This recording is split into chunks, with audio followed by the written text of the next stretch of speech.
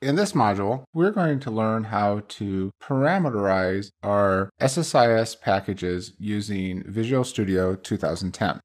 So I'm going to come over here and go to my Start menu and go to SQL Server Data Tools. In this particular example, I've already created a SSIS package, and the name of that package is called Variables and Parameters. So here I can see under Recent Projects my package called Variables and Parameters.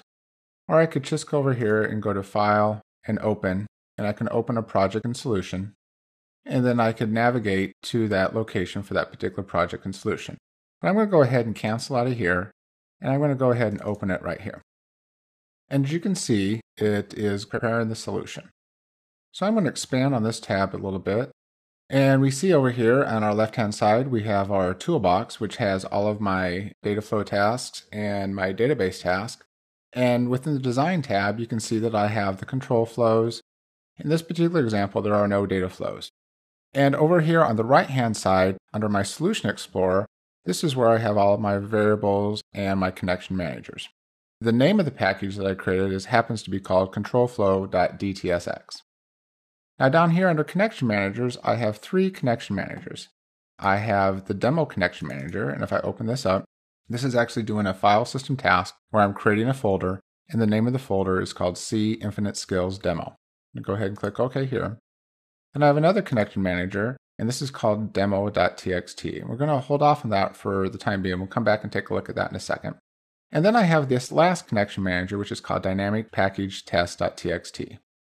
So if I open up this connection manager, this is the existing file. So basically what's going to happen with these connection managers, it is going to copy a file from one location to another location. Now if I go ahead and hit cancel out of here, I'm going to go over to my Windows Explorer, and I'm going to expand on my local disk. Under local disk, I have a directory called Infinite Skills. I have two directories here. I have one which is called Files, and within the files, there is a file called dynamic package test.txt. Let me come back over here into my Windows Explorer. Under Infinite Skills and under Demo, I have the same thing. That is because I've already ran this. And what we're going to do is we're going to step through this package, and we can see how we can parameterize and make variables out of this package. So let me minimize this because we're going to come back to it in just a second. The idea here is all this package does is it identifies a file, copies the file from one location to another location. However, before it does that, it goes out to the operating system and it does a file system tasks. And all these files right here, the delete files, the delete folder, create folder, and copy file, these are all file system tasks. So if we had come over here, we can see that we would have drugged these tasks into this design pane, and actually we've grouped them together so that we're going to run delete files and delete folders as one common task. But the idea here is that we want to parameterize the locations of these files, because not everything is going to be fixed in the real world. In the real world, certain days you might put a file in one location, and certain days you might put a file in another location. So what we're going to do is that we're going to go ahead and we're going to create variables and we're going to create parameters. So what we see up here, right next to my design task, I have project parameters.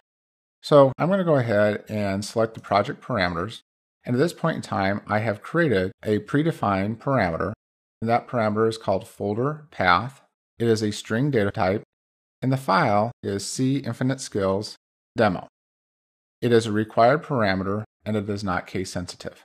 So all I did to add this parameter is I went over here, I added the parameter, I gave it a parameter name, and we'll just call this fpath. The data type is going to be a string data type, and then I gave it the value of C Infinite Skills. And then I changed it from required to true. It's okay for me to create this other parameter because I'm not going to use it, but I just want to show you exactly how to do this. So now effectively we have two parameters. Now the next thing I'm going to do is I'm going to come back to the control flow, and I want to create a package variable. So I'm going to go to the SSIS menu option, and I'm going to go view the variables.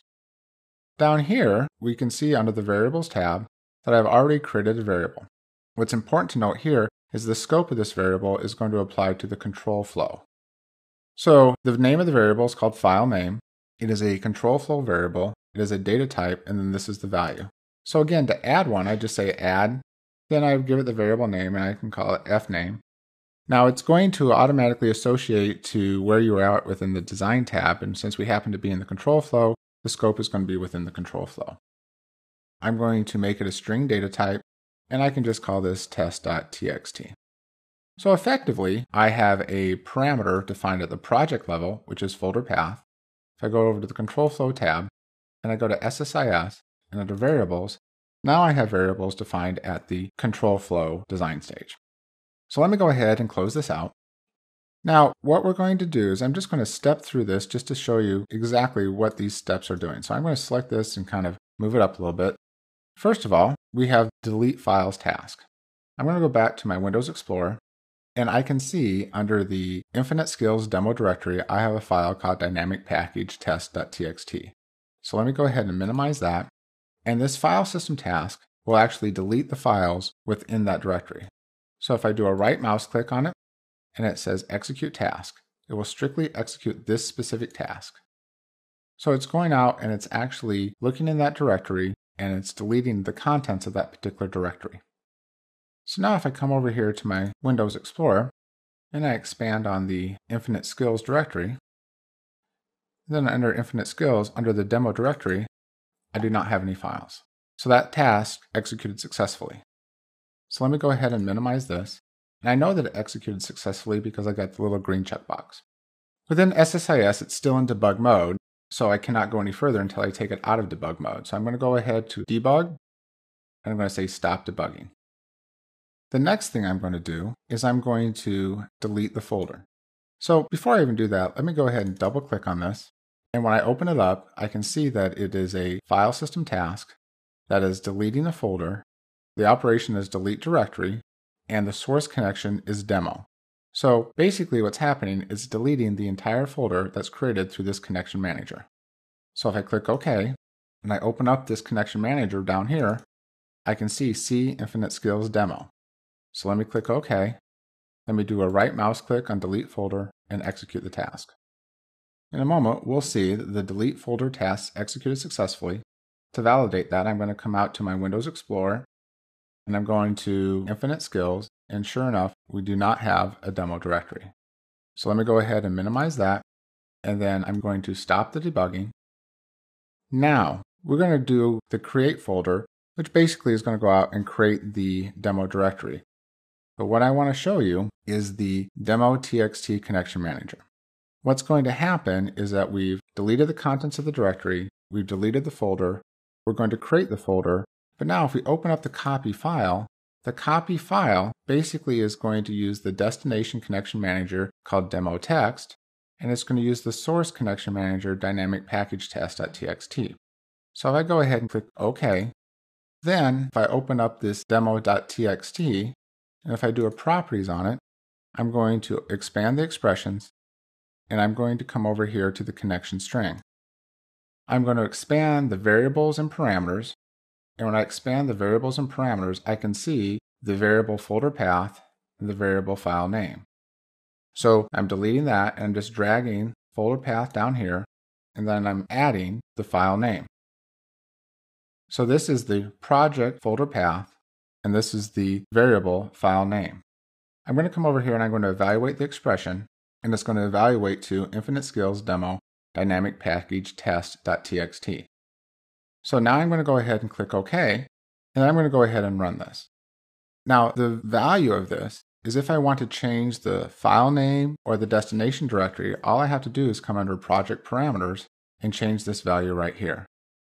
If I go back to the Control Flow tab and I go to SSIS, under Variables, if I want to change the value of the file, I would just change it here. I don't have to physically hard code the directory, or I don't have to physically hard code the file name. So let me go ahead and minimize this. We're going to go ahead and execute create a folder, and that's going to go out and actually execute and create a new folder. You can see that it executed successfully because my green checkbox. If I come under Windows Explorer, there is my demo folder. Now, if I look at the contents of the demo folder, it contains no values. If I go back and I look at the files folder, there is the file called Dynamic Package Test. Now, if we want to go ahead and open this up, I'm just going to go ahead and double click it, and this is a Dynamic Package Test. Let me go ahead and close this, and I'm going to back up here and then minimize this. Now, since we're still in debug mode, I'm going to come over here and I'm going to go stop debugging.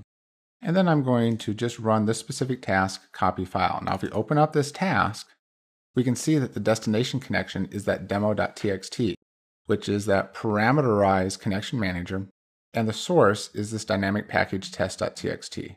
So let me go ahead and cancel this and then execute the task. So effectively, all this task is doing is copying a file from one location to another, but the parameters, the file name and the folder path are dynamic. So if we want to change those, we can come in and easily change those. We can see that the copy file task was successful.